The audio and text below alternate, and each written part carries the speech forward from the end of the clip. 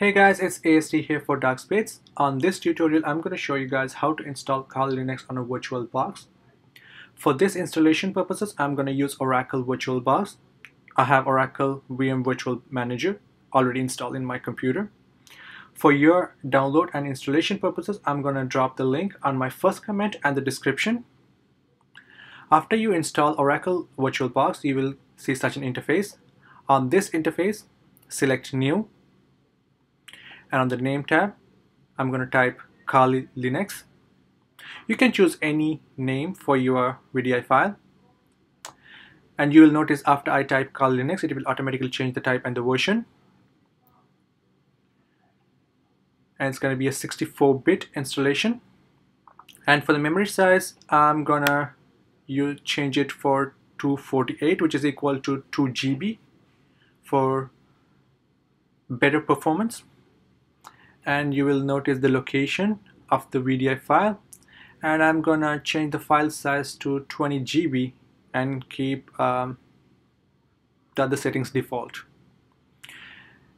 And here you notice the VDI file is already created. After that, go to settings,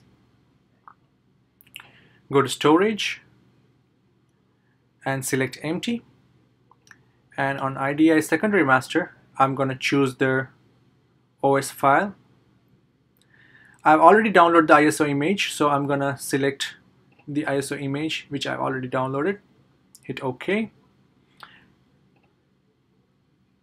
and hit start.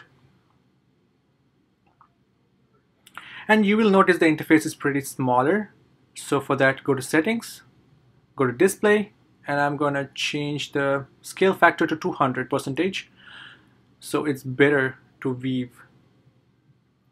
And on this interface, I'm gonna select install.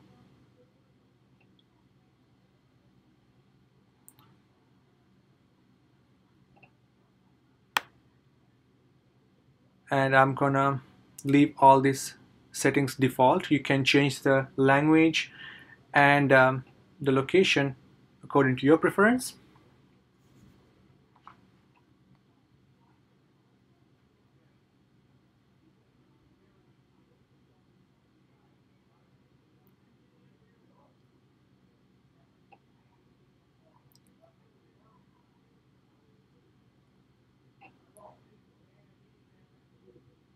This is going to be a real-time installation process. So under the host name, I'm gonna name it as Darkspace. You can use any host name and navigate to continue and hit enter. And for the domain name, I'm gonna leave it blank. And you definitely need to set a root password.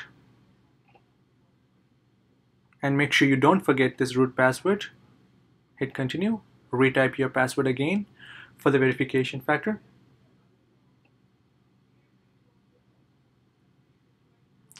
I'm gonna leave all those settings default. You can change them according to your preferences. So here I'm gonna use the entire disk. If you want, you can use a logical volume to increase the storage. So here I'm gonna leave all the settings default and finish the partition right changes. And here click yes.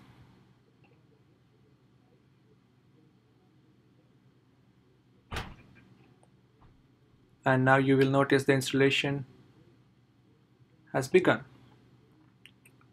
And if you need the ISO image for this installation, I'm gonna drop a link to download KaliLinux ISO image on my first comment and the description.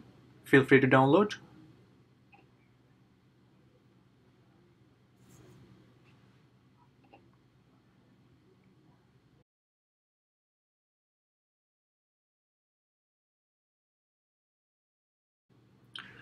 So this installation process will last for 12 to 15 minutes roughly, depends on your computer's performance.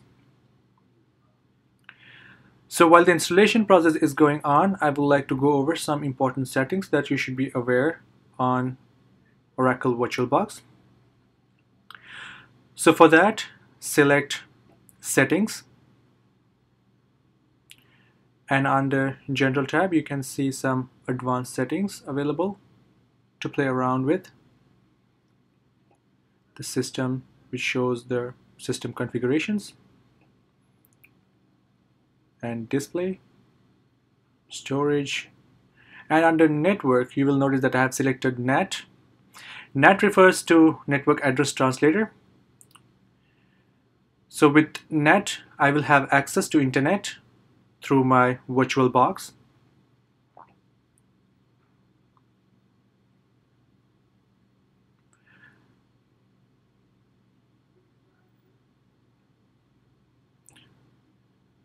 So this installation will take roughly around 12 to 15 minutes. So I'm gonna fast forward this video to save your time.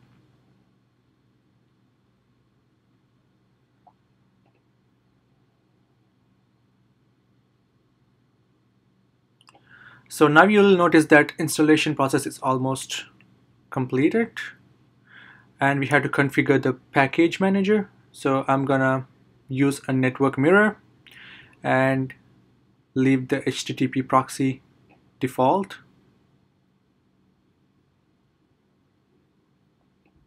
Now it's configuring the files.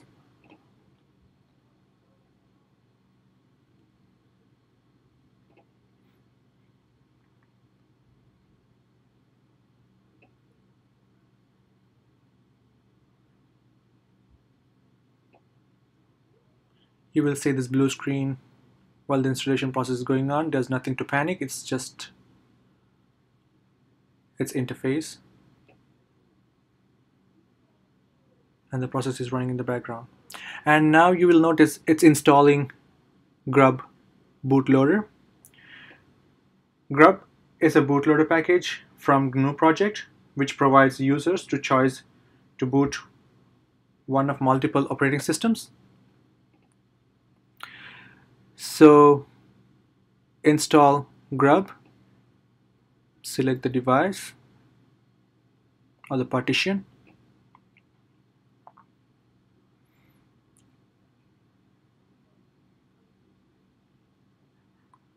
so now we are at the final step of the installation process.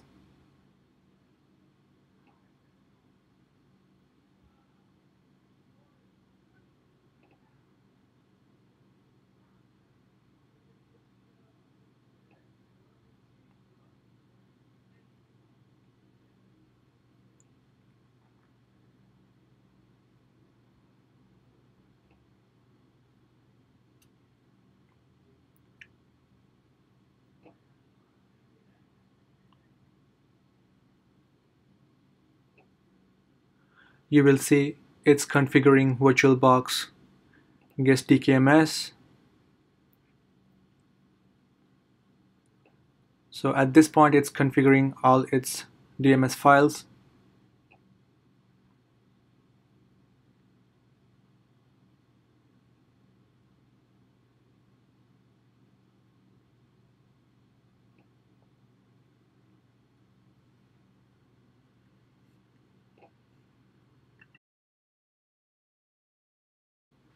So after the drivers are updated, it will finish the installation process.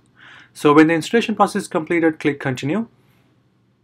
And now you will notice it's removing the live packages from your VirtualBox, which means it's removing the live ISO image that you used to install KaliLinux on this VirtualBox.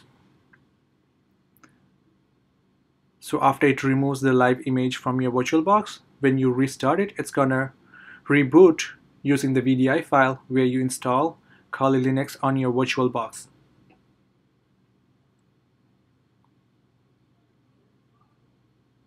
After this process is completed, it will automatically restart. So be patient for a couple of minutes. Now you notice it's rebooting.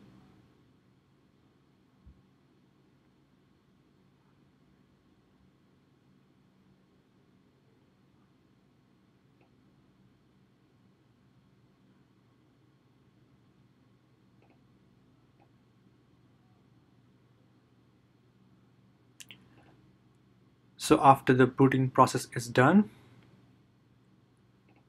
you will see this interface where you have to enter your username.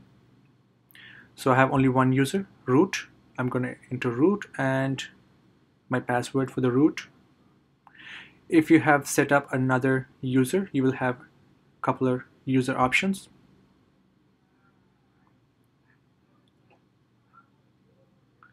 So this is how the KaliLinux interface looks like. So now when you drag and stretch the window, you will notice that its display automatically get resolved. And these are some application tools available under KaliLinux. Most of these tools are used for hacking purposes. These are some advanced tools. Comes built in with KaliLinux.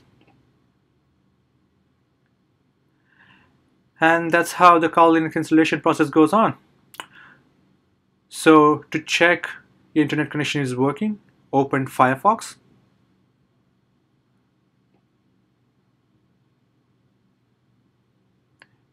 You will see the official HTML page, and then open terminal, type ping space 1.1.1.1 and hit enter, and then you will notice that this machine is receiving signals. So do a Control-C to quit it and type exit and exit from the terminal.